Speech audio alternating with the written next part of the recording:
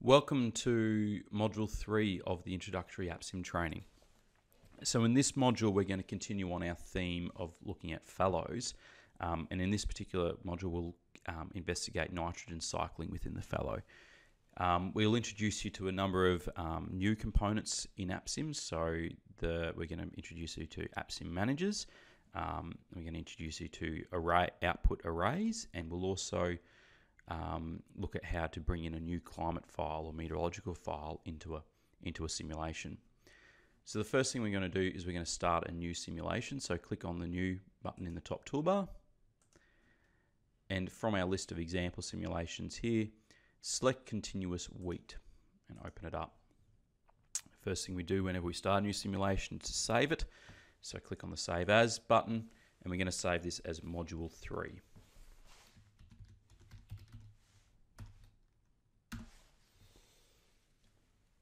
We'll rename the simulation now. So right click on continuous wheat at the very top of the simulation tree, select rename, and we're going to call this one nitrogen cycle.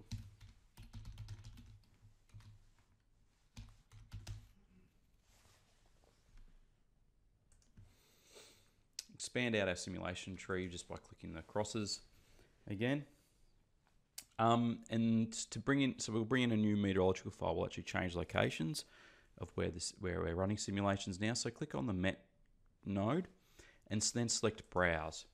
Now APSIM, when it installs, will come with several example meteorological files, and we're going to use one of them for this exercise. So navigate to where APSIM installed. So in my case, installed into my program files folder. Open up the APSIM folder, open up the examples folder, and there's a Met files folder there. Open that one up and then select Dolby. Okay, so that we've got our Dolby climate or meteorological record now in our simulation. So this record runs from 1988 through to partway through 1990. Looking at the raw numbers, it's a bit hard to visualize what's going on, so we can use our tabs up the top here, our graph tabs, to visualize the data. So click on the rainfall chart, and we can extend out the number of years that have been displayed. So there's our full rainfall record. So it's only a very short climate record, this one, so we can actually fit it onto one full graph. We can look at it as monthly rainfall. We also look at the temperatures over the record and the solar radiation as well. Now we're going to bring in a soil back out of our training toolbox. So click on the training toolbox down the bottom that we brought into our user interface back in Module 1. Expand out the soils folder there. Click on the heavy clay while holding down the mouse button, drag it up and place it into the paddock. And we can close off our toolbox. Now we've got two soils in our paddock where we can only have one. So we need to delete the original soil. So to do that, right click on that soil node and then select delete, and then expand out our heavy clay soil node. Now, because we've just brought this soil into the simulation, we need to specify what its initial water is and its initial nitrogen status is. So click on the initial water node and change the amount of water in the soil this time to 50% and select evenly distributed. So now we've got 50%, the soil is 50% full, with the water evenly distributed down the soil profile. Then click on the initial nitrogen node. Okay, and we've got to enter in our soil depth, our nitrate and ammonia concentration. So to find our soil depth, click back on the water node and take note that the lowest soil depth is 180 centimeters. So we go back to our initial nitrogen node and put in 180 centimeters. Okay. Now, because remember these are highlighted in red, so we can change the units that these are presented in. So we can either have it as parts per million or right click on it and we can select kilograms per hectare. And we're going to want to we're going to enter these in as kilograms per hectare. So change both of them to kilograms per hectare. And then specify 19 kilos a hectare of nitrate and 0 kilograms a hectare of ammonium.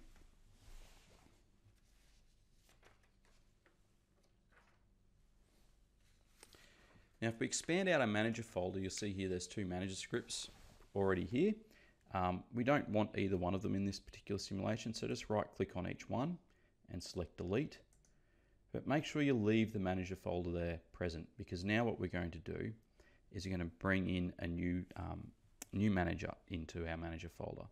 And so if you open up the management toolbox that's down in the bottom toolbar, this contains pretty much every kind of management action you'd want to undertake within a simulation. And some of them are quite complex, and they're in a number of folders. The one we're looking for this particular simulation is under the Manager Common Tasks folder, not the Manager.net Common Tasks, but the Manager Common Tasks folder. So expand out that folder, and we're looking for one called Fertilize on Fixed State. So once you find that one, click on it, drag it, and place it into the Manager folder.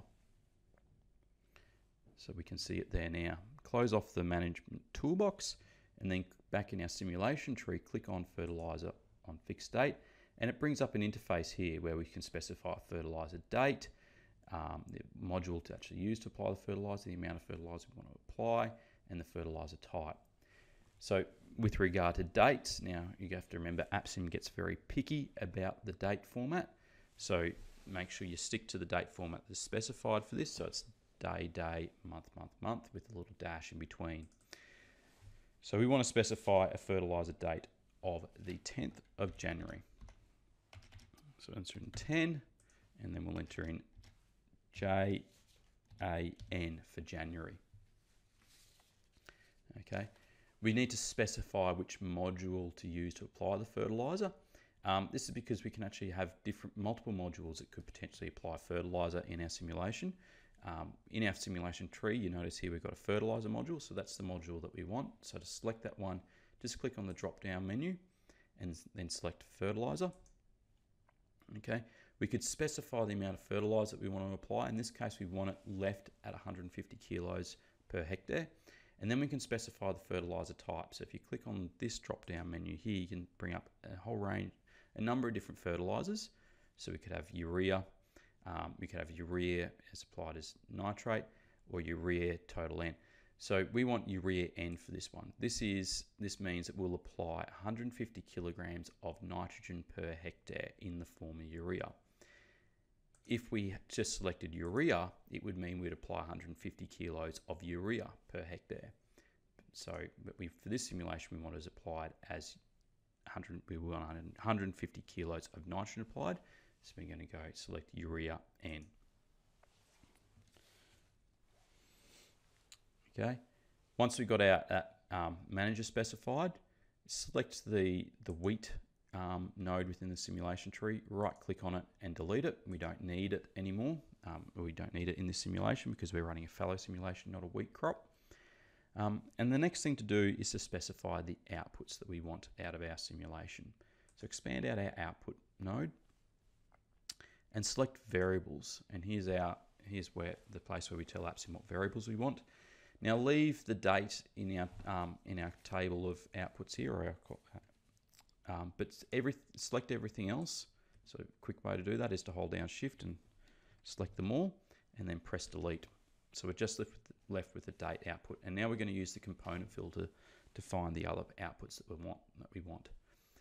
So from the filter to the clock component, and we want day, so double click on day, and we also would like year, so double click on year, and that's adding them to our list of outputs right here. From the meteorological component, so our climate file, we would like the rainfall output. So double click on rain. And then from our soil component, so the heavy clay soil component, we want a number of outputs. Now there's quite a list of outputs we could request from the soil component or the soil module. So we're going to use the search function to find these. So the first one we want is D layer, and that is the depth of each soil layer. Okay, notice it's specified here as an array, so it will actually return a value for each one of our soil depths. We also would like an output called ESW, which stands for extractable soil water. We would like nitrate, so NO3. So double click on it, and remember it is given to us as an array. So if we want it summed across our entire soil profile, like we do in this case, we need to put a open parentheses and close parentheses just behind, just after it in our list. And then if to change how it's actually reported, or the name that's reported to under, we can actually specify that as well. So if we type in as and then space and then have NO3 total listed,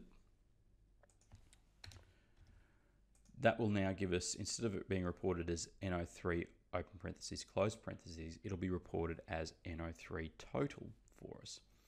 We also would like the ammonia the same way. So NH4. Okay, we want as a total across our soil profile, so open parentheses, close parentheses behind it, and then a space, and then as, and then we'll go NH4 total.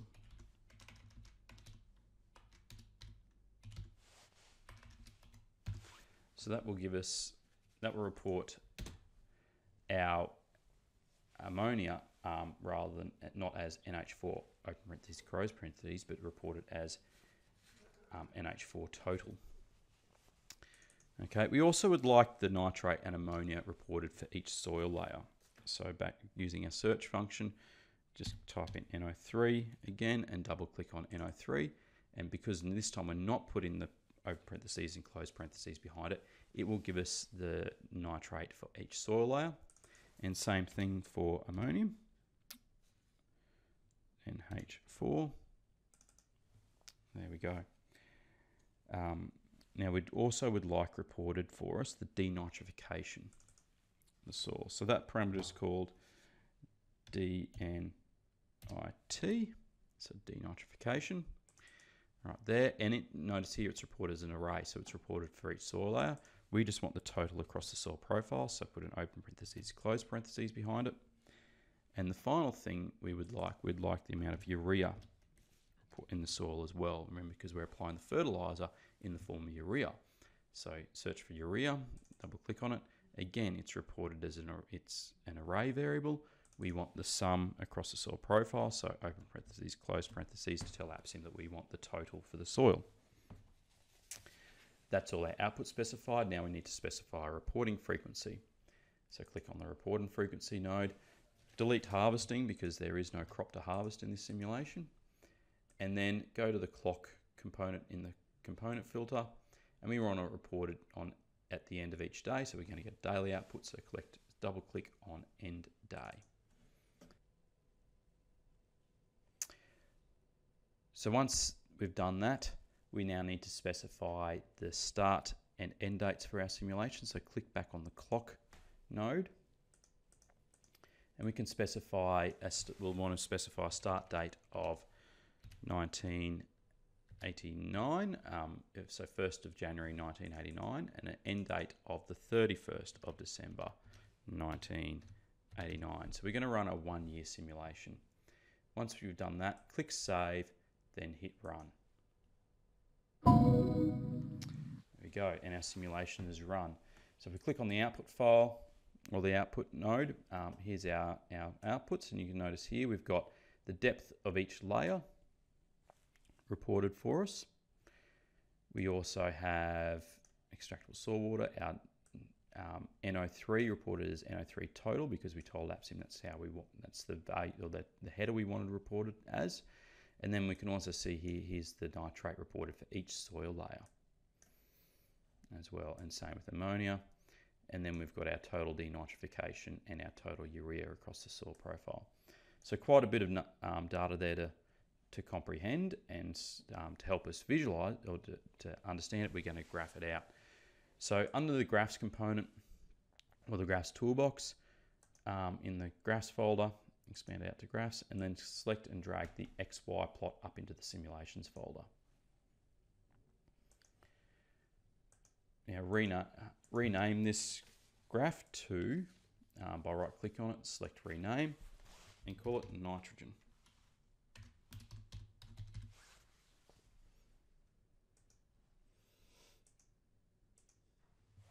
expand out each node until we get to the APSIM file reader.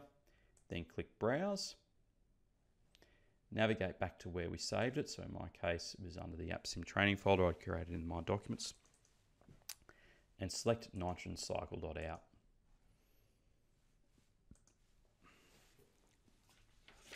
Then in the plot node, for X variables, select day, and then click on Y variables, so that box is pink. And we want a number of variables. We would like urea. So scroll right across the end till we get to urea. We would also like the NO3 total and NH4 total, and change the point type to none.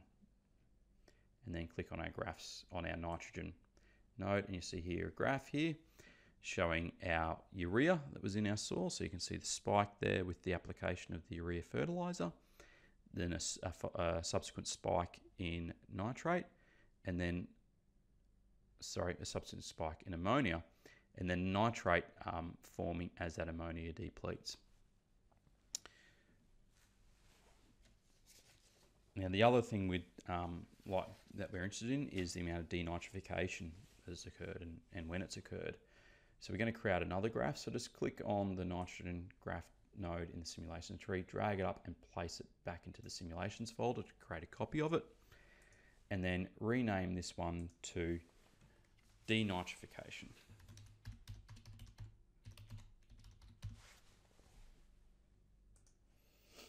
Expand out till you get to the plot node. And we're going to delete the urea and the ammonia component, but leave the NO3 total there. And we're going to add in rain as a component. We want ESW, so the extractable soil water, added in as a component, and also the total denitrification, which was, you'll need to scroll right across and select the DNIT output. And we want that denitrification plotted on the right hand axis. So right click on it and select right hand.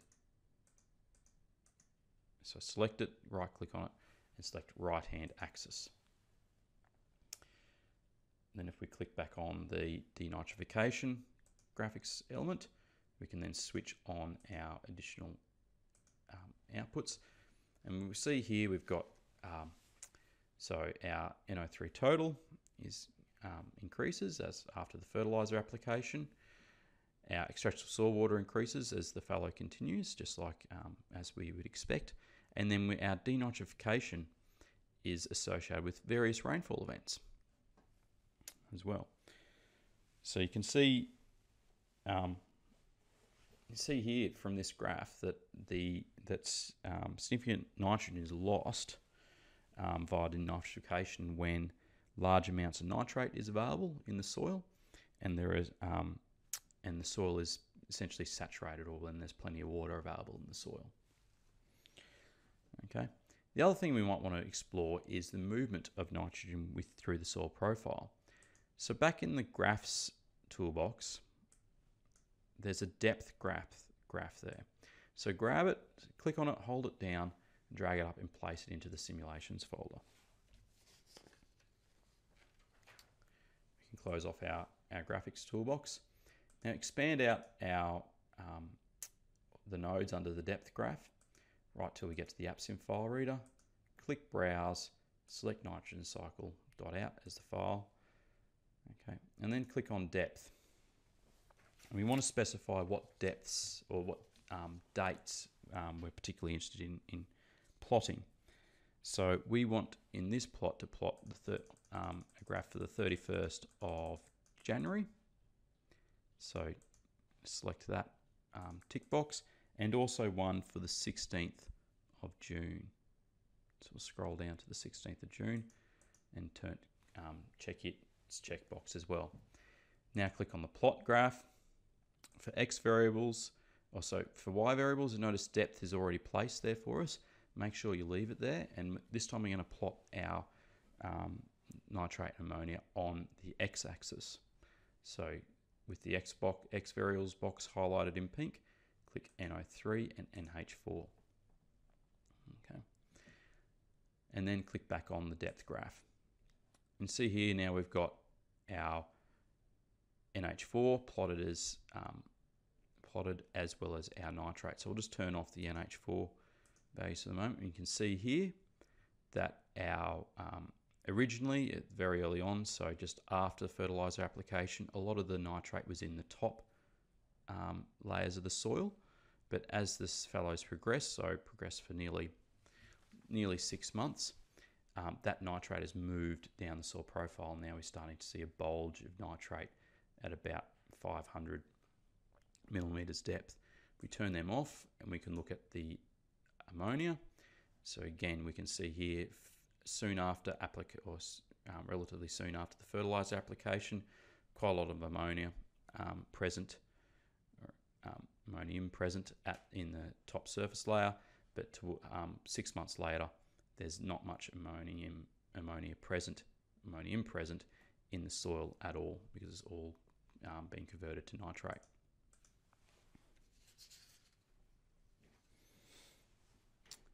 So that now concludes our Module 3 of the APSIM training. So just click Save, and we'll see you soon for Module 4.